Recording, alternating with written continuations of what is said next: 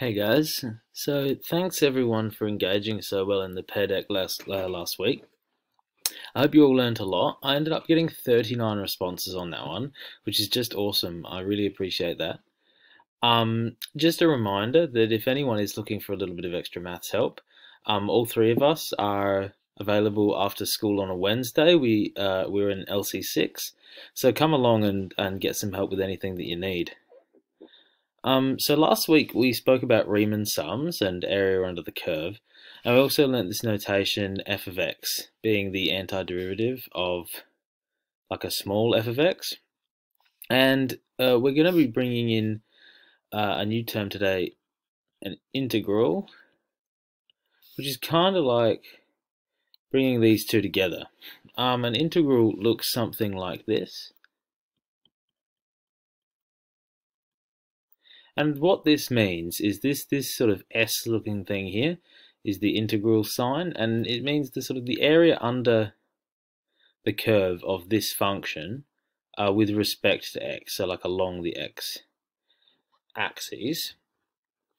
And so if we had let's do a practice question here. So we've got a practice question. This is taken straight from the textbook. If y equals x to the power of 7, find dy by dx and the integral of x to the power of 6 with respect to x. So finding the derivative of this, we bring the 7 out down the front and then take 1 off of the exponent, 7x to the power of 6. So that's a dy by dx. So the integral of x to the power of 6, we know that it has to look something like this, but the difference between this one and this one are that this one's multiplied by 7. So to undo multiplying by 7, we know that it needs to look like being divided on by 7. So we'd have 1 on 7 of this original function here, x to the power of 7. And we've seen answers of this form a lot over the last couple of weeks, like this n plus 1 over n plus 1. I'd like to bring in one new idea, which is this idea of there being a plus c. And what this means is that we've got a function, okay, so it sort of looks so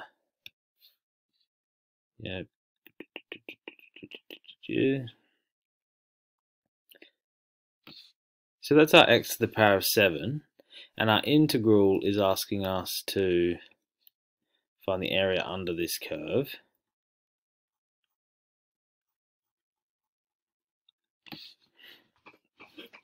But if we were to take the derivative of 1 on 7, so d by dx, 1 on 7 x to the power of 7, we know that that's x to the power of 6. We've done that just now. But if we were to take d by dx of 1 on 7 x to the power of 7 plus 50, is this here, this function here, 1 on 7 x to the power of 7 plus 50, is that greater than 1 on 7 x to the power of 7? And the answer is, well, yeah, because it's got this plus 50.